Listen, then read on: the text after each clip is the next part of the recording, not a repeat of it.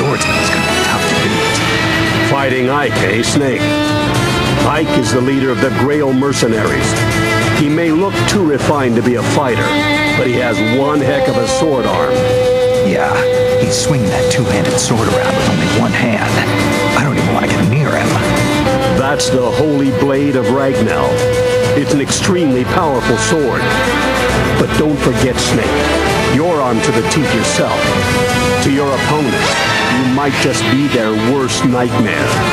The distance between you and your enemy is a crucial element in battle. Using that distance can give you an advantage against some enemies. Yeah, I've got the same feeling.